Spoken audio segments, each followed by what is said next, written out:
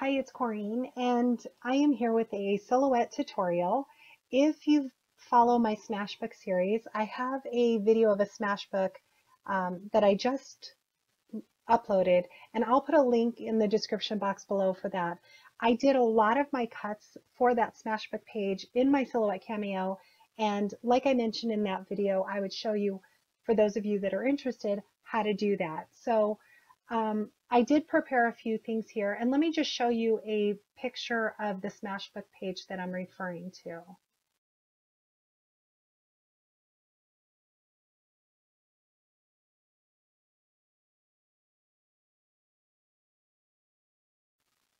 So as you can see, there are several die cuts on there. And again, I'm going to show you exactly how I set this up. So the first thing I did is I pre-planned this Smashbook page. So the Smashbook page is approximately 13.5 inches tall by 9 3/4 inch wide.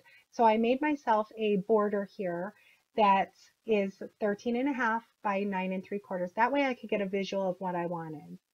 I decided I wanted 3 photos and a journaling card all at 3x4. And this is exactly where I print my pictures from.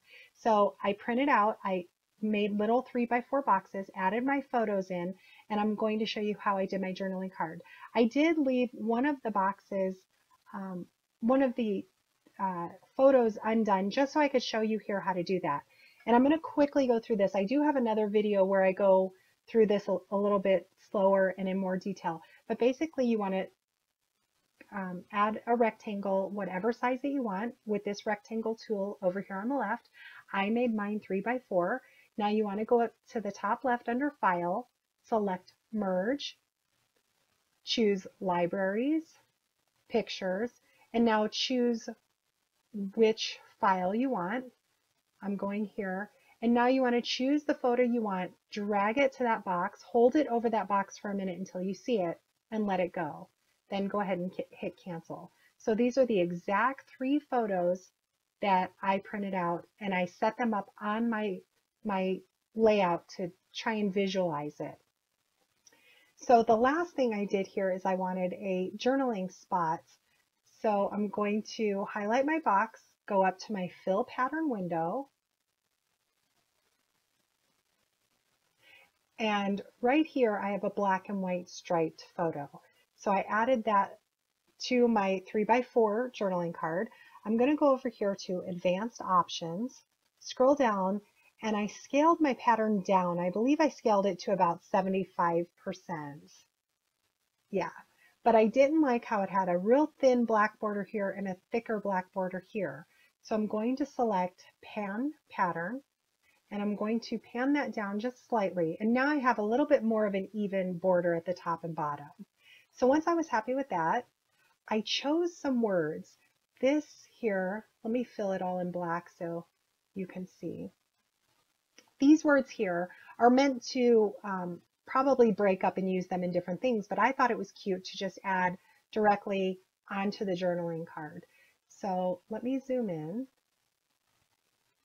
What I did is I left them just as they were, and I just dragged down the right corner of the box to drag them down. And now I am going to place them on my journaling card the size that I want, which I was happy with that there. But the first thing, let me move this out of the way so I can grab it. The first thing I wanted to do is I wanted to tie in the same color of what I was using. So here's another silhouette cut that I used on my page, and I loved the pink in this, so I decided to tie in that pink. So you want to go to your fill color window at the top here in the center. It's going to open up this box. This little tool is an eyedropper tool. So you can pick up whatever color you want once you select that. So again, having my words selected, I'm going to click on the eyedropper tool. And now I can use whatever color I hover over. And I chose this pink here, so I'm going to select it. And now as you can see, it turned them pink. So let me move back over a little here. I'm going to grab both my journaling box and my words, highlight both of them. I'm going up here to the top right where it says Open the Align window, and I'm going to select Center. That will automatically center my words on my journaling card. And now I'm going to the bottom left and selecting Group. You can also get to that by right-clicking and choosing Group. So now, this is exactly how I have it set up on my page. The next thing I wanted to do and show you is this happy birthday. Let me move this out of the way. This happy birthday, I wanted a very large title for my page.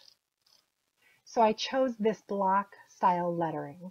So I'm going up here to the rotate window and I'm going to turn it 90 degrees. And I just kind of held it up to my photos and sized it what I thought looked good against my photos. I wanted it pretty much to go across my entire page. So I believe I had it like right about there. Again, I just was going off my mat, but I also wanted to add layers to this. So I need to ungroup this since the happy and the birthday are grouped together. I'm going to select ungroup and now it releases the happy from the birthday. The next thing I want to do is hit duplicate 2 times because I wanted 3 layers of this birthday. So I left those to cut out in white cardstock. This I'm going to cut out in white cardstock as well, but I also wanted day, if you saw in the photo, to be that same pink.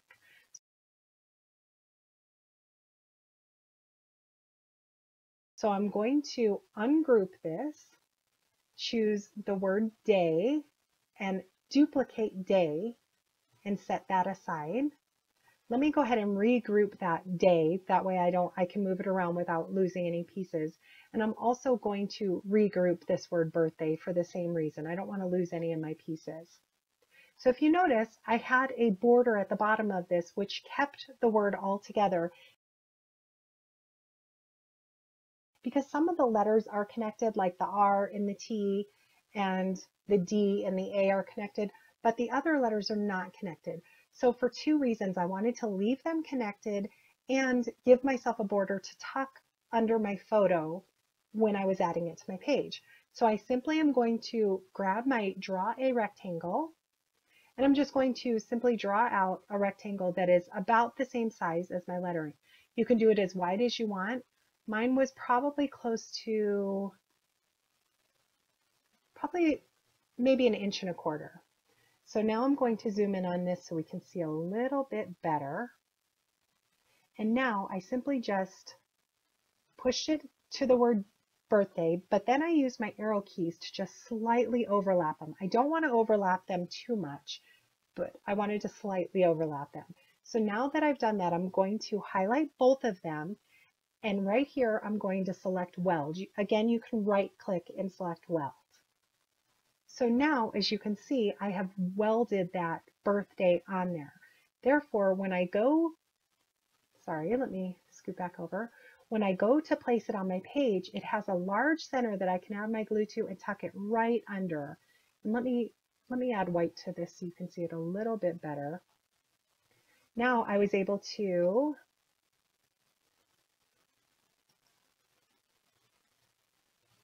there we go. I centered it too far back.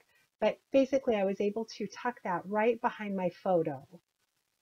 The next thing that I did is I wanted to change that day into the exact same pink that we have here. So I'll do the same thing I simply did earlier. I will highlight the word day.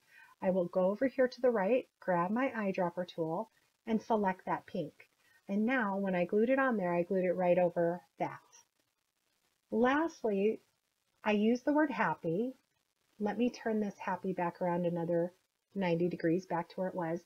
And I did not want the word happy to be as large.